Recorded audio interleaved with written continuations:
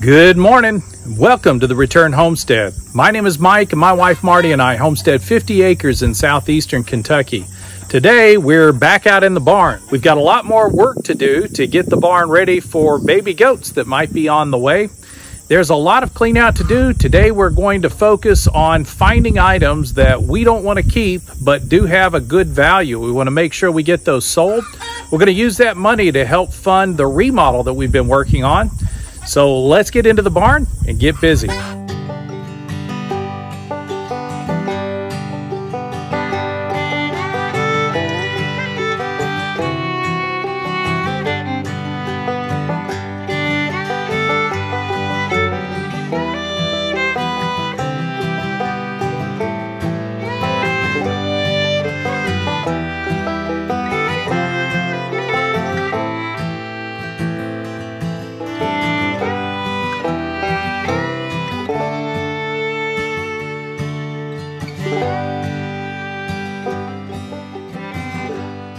Up for evaluation are these bathroom sinks.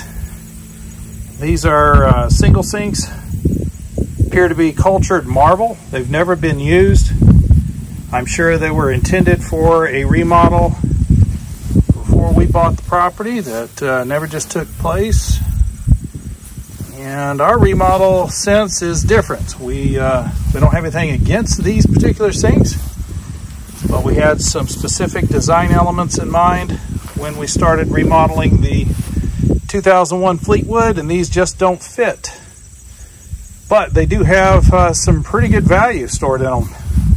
So we're going to be selling these. That'll help us to buy studs, drywall, paint, and other things we need for the remodel we're doing. We've got one more of these to drag out. Marty's getting these scrubbed up a little bit, getting some of the dirt off of them so they'll present well online.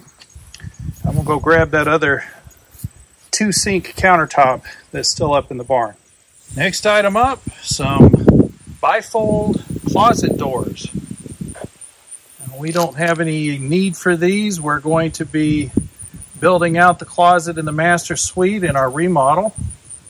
We'll be putting a 30-inch wide standard door on that closet. So not interested in reusing these doors.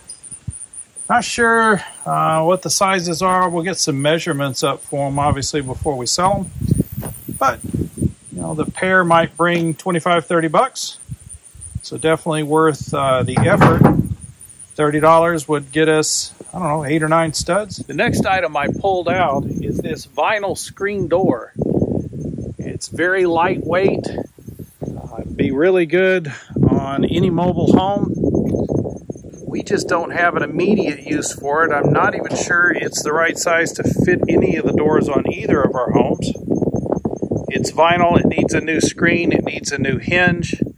If I'm going to go through all of that effort to replace the screen and the hinge, I would build a new door from scratch. And I'm not sure that this door has any real significant value, so we're just going to throw that in the back of the truck, take it on out to the dump.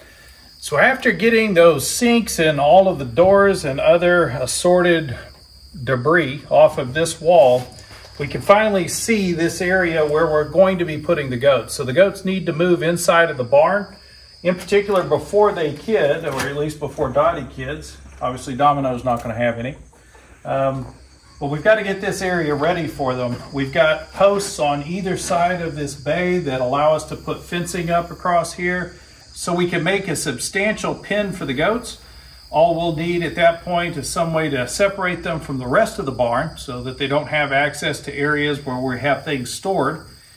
And we can get them in and out of the barn easily by just repositioning some fencing to get them out to their goat yard. We're gonna have to do something about this hole on the back side of the barn though. So the goats have been digging back here for years, and they've managed to pull out several yards of dirt from the back side of the barn that used to form the floor of the barn. Someone tried to correct it years ago by putting these planks down, but those have just rotted in place. So we're going to have to put a major project on the books. This has got to be corrected before we can bring the goats in. So the next item that we need to take a look at is this bush hog. Looks like you attach some nylon line to the front of it just like a weed eater. And then that can precede you up into a thick brush, and it'll take the brush out, allow you to walk in behind it. Be a very useful tool to have on the Homestead, but it's been sitting in a damp part of the barn. The shaft's all rusted, all the bolts are rusted on. I have no idea if the motor even runs. So when we look at something like this and we see all of the rust that's on it, and I consider the reality of needing to replace maybe half of the parts on the unit in order to make it functional, my first thought is to just get rid of it. And I don't think anybody else would be able to make good use of it. So we'll probably just take this out to the dump. Hey Gil, what do you think? So inside our cage, we've got some industrial racking materials set up. We didn't set those up, the previous owner did. And it's essentially these, what is that, 20-foot long pallet racking that you'd see in Lowe's or Home Depot, where they've got all the pallets stacked in the lumber area. So this is the racking that they would use to hold the pallets in place. These are the uprights. I don't see any of the horizontals in here, but they could be down here in the middle somewhere. I saw something. Did you? I did. So we may have the horizontal bars as well. Got a lot of the brackets stuck in behind them. So we've got this industrial racking that we really don't have a use for. There's no place to put it in the barn, and even if we did, we don't have a tractor or pallets that we need to store in this way. So this is an item we're going to try to sell because we really don't have a use for it. There is some speculation right now as to whether or not this would be sturdy and stable enough to use to build a bridge over the creek. Use this as decking for the bridge, or at least a support structure for the decking. But I think that's a project that's going to come so far in the future that it's not worth considering. So ideally we'll be selling this racking. Not sure what it's worth at this point, but we'll get that figured out, figure out what we can get for it. This may actually be enough here to pay for several cabinets in the kitchen. So it's definitely worth figuring out how to upcycle. Well, we've started digging into the cage and we're finding lots and lots of tools like these two skill saws. This saw is definitely well used. It is covered in sawdust. But that's not necessarily a bad thing. That means the saw was working. Somebody was using it extensively. But when I see a tool like this that was in use by obviously a tradesman, and I say that because this thing weighs about 5 times as much as my little DeWalt saw that you guys have seen me use. To use this all day, every day would be absolutely exhausting. And so your average homeowner, homesteader, or farmer, they're not going to be carrying a saw this heavy around with them. Plus, it's attached to cable or cord. So you got to be able to plug this thing in order to operate it. Battery-powered tools are just much more practical. Cord is a little bit frayed. Definitely should be replaced if the tool was going to be used. We need to plug that in and see if it even spins. The other one, a little bit newer, about half the weight. Not a bad little saw. Need some oil on the guard. There's a little bit of additional drag on this blade when I move it. That could be magnets inside of the motor. So again, we'll have to plug this thing in and see if it operates. They're not tools that I would hang on to, and the biggest reason for that is just the weight of the tool. This would slow me down. It would take a lot longer to get any work done. I'd much rather work with something that is battery powered, lightweight, and easy to maneuver. So we'll probably sell these two, but let's plug them in and see if they work. Moment of truth.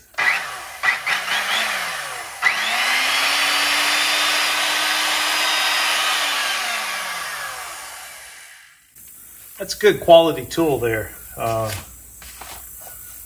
It's still in operable condition. There's no squeaks. Nothing sounds off inside of the motor. Nice smooth movement. So that's definitely something we're going to sell. Check out the other one. We don't have a blade on this one, but it should still turn.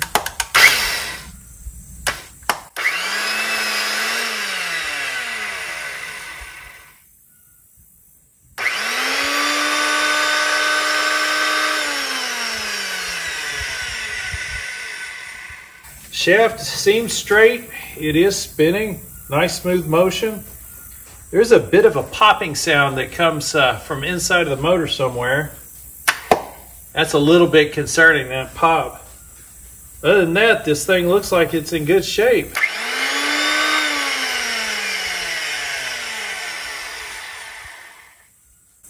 far as I can tell, it's an operable saw, so that again is something we'll put out for sale.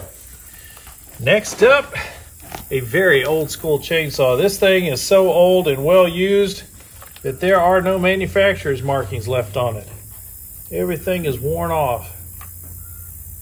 Used to have a serial number down here and a model number, but there's nothing to even tell me who manufactured this or when. Looking at the technology, I'm going to guess this is 1960s, 1970s. It does still move when you pull the cord. The chain still moves. But it's not something I'd try to refurbish. The chances of being able to buy parts to replace on the inside of this, about zero. The chain's all rusted, so the chain's not really of any value. The bar, however, will fit my other saw, and it's a 20-inch bar. My small saw only has a 16-inch bar on it, so that's a nice addition to that chainsaw. So I'll hang on to this bar. It's definitely newer. So it's an Oregon bar on there, and I think that's going to be a useful part, but the rest of the saw, going to the dump. Woo, talk about old technology. Wow. This is one solid piece of chainsaw right here. I like some of the features on it. Nice deep teeth for digging in for a pivot point on the log. Man, that's some old school pulling sideways to try to start the chainsaw. That's some hard work right there.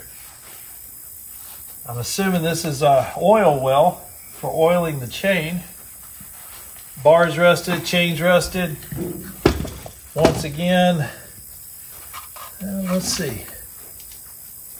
McAuliffe 35. If any of y'all know exactly what this chainsaw is all about, drop something in the comments. We are missing a guard on this side. Quite a bit of rust on the machine. It's not something I would try to refurbish. I probably wouldn't use it either. The balance on this is not nearly as nice as the newer saw that I've got. So this is another one for the dump, unless there's a collector out there who says, you know what, I just got to add that to my collection. If you know what it is and it's interesting to you, let me know. And this is not something I was expecting to find in the barn. This is a Pioneer 202 Bounty Hunter metal detector. And although it is definitely dirty, it doesn't look like it's ever been used. The plastic is still over the head of the thing. So that may actually come in useful. No batteries in it right now. I can tell by the weight of it. So we probably have to get some batteries in there, but that could be a useful device. So we're going to hang on to this one. Well, I thought this was going to be a good find, a little Senko nail gun. It's a nice, small, lightweight gun. Got a little bit of rust on it, but for the most part, all of the safety features are in place. Some of the nails that are in there are rusted. It does have an issue, though, that I wasn't expecting to see. There is a great big hole right through the end of the word Senko. And I have a feeling if I took this apart, I'm going to find a .22 caliber bullet inside there. I'm pretty sure somebody took a shot at this nail gun. Which tells me it probably wasn't working very well at the time, but it's certainly not going to work with a bullet hole in it, so that's trash. Wow, my dad had this exact saw. So this again has to be 1970s technology. Let's see if the thing even turns on. Well, I don't know, these cords are pretty frayed. Yeah, I can see bare copper there, so I'm not going to plug that in to see if it operates. Saws like this, like I say, the 1970s, this would have been well-used piece of equipment, but nowadays there's just much nicer equipment out there. I doubt anything like this would sell for even as little as $10. It's just not worth the effort. Off to the dump it goes. And we got here a Chicago Electric Power Tools 4.5-inch reciprocal saw. It's a nice, small, lightweight saw. The big Ryobi saw that I have right now is always a questionable thing to take out. It's a power tool because it takes a lot of power for you to manage the thing. Reciprocal saws can be really dangerous. If you bind that blade up and the blade stops moving, the saw continues moving, and so it's really easy to hit yourself with the power tool. I know this having been almost knocked unconscious when I took one in the jaw. So you got to be careful with these reciprocal saws. This one has quite a bit of damage here around the neck. It's feeling a little bit loose. Looks like the kind of tool you go and buy at Harbor Tools or Harbor Freight if you were just in a hurry and you needed to spend as little as possible on a quick tool. Not the kind of thing I'd want to keep in the barn, and not something I think we'd get more than $10 for. So once again, off to the trash. Well, this one's definitely exciting to me. This is a 1.5 horsepower Ryobi router. I do not have a router that I'm currently using. I haven't done a lot of woodwork that requires routers. Most all the woodwork I've done to date has been rough framing, and you don't use routers that often for that. It does have 1,000,001 uses in a wood shop though, and since we don't have a router, this one's pretty exciting to see that it's in here in the barn. It is missing a bottom plate, but those can be easily acquired online. So I think this one we're definitely going to hang on to. So this is a Black & Decker buffer, probably a car buffer. We have a farm truck, guys. I don't spend a lot of time washing and buffing my truck. It probably needs a bath right now. In fact, it absolutely does. But I've got other things that are more important and take up my time. And so it doesn't get washed that often. I don't need a car buffer. And let's see, this one apparently they tried to sell at a yard sale before for 12 bucks. For 12 bucks, I wouldn't even bother with somebody's time to drive up the ridge to try to find us. So that one's going in the trash. And another car buffer. The Detailer by Wind. Got a good smooth motion to it. Doesn't look like it's been used all that much. I don't know if the other one was $12. I'm thinking maybe $20 is about the max we're going to get for something like that. I need to go online and see what these things sell for. Obviously, if that's a $25 item, it's just going to go in the trash because I don't need it. Well, this tool's actually not in bad shape. It's just a standard drill. Nothing fancy about it. Let's see, it's a Porter cable. Porter cable is not noted as being one of the most expensive tools on the market. You don't see a lot of them in use in construction or industrial areas, but they are useful tools, and you can get very heavy-duty tools at a lower price than you would, say, a DeWalt or a Ridge or something like a Hitachi. Looks like this drill was for sale at one point at a yard sale for $15 and it didn't sell. I don't really have a use for this size drill. Now I do need to find a large drill that is a plug drill, not one that operates off of batteries, for mixing paint and especially mixing cement and mortar. It's not a good idea to use your battery powered tools for those purposes, so this could be something useful, but with this small a drill, I don't think it's going to be good for those purposes. So onto the trash that one goes. And that's a nice find, a little belt sander. Again, it's so well used. Let's see if it's got any information. It's a 3-inch belt sander. It's made by Wind. Some of the information on here is in a foreign language. I have no idea which. It does have a US patent number. Looks like a relatively old technology. This is not newer stuff. Not a whole lot of rust on it.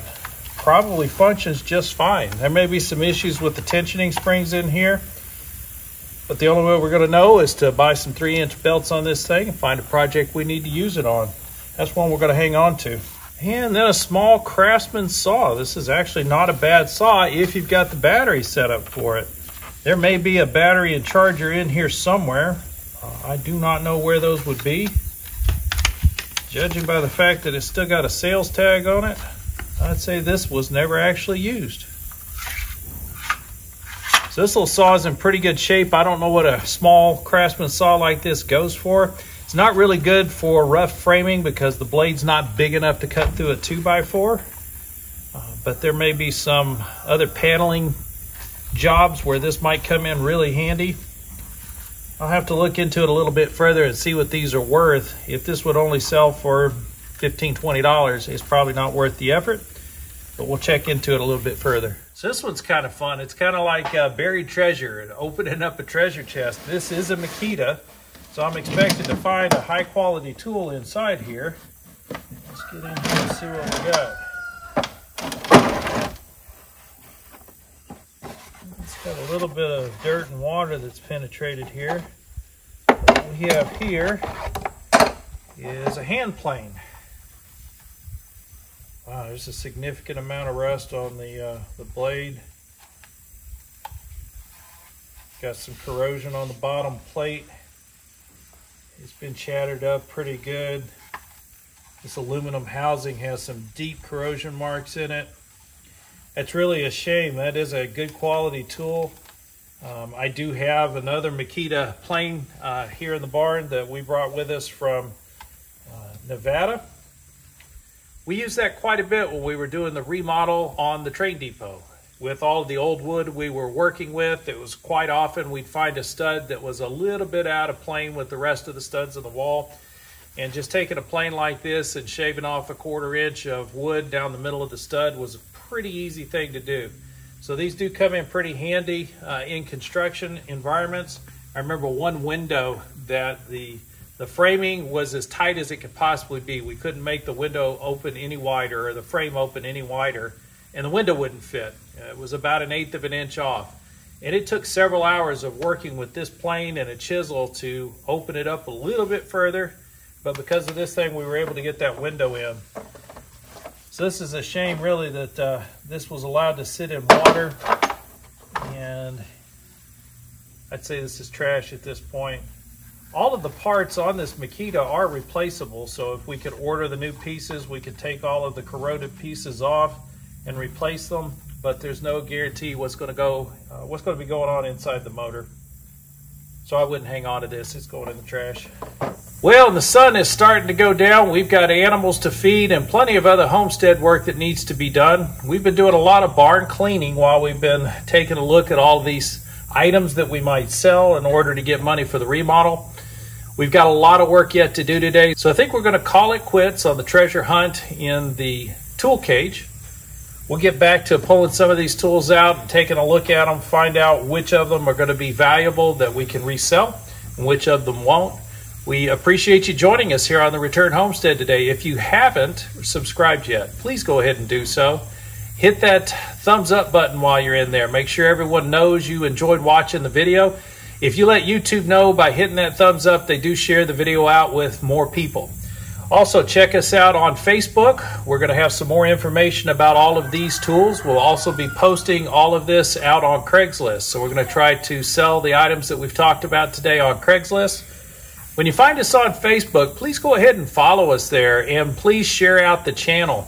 We've set ourselves the target of becoming monetized by the end of the year. We're really close. We're approaching the 600 subscriber mark, and we just need another 400 subscribers to go. And we need the information spread out more. We need more people to be aware of the channel and find what they're looking for in the information that we provide. So please share it with everyone and anyone you know. We just want to see if we can get to that monetization point before the end of the year. And we need your help for that. We'll see you again next time.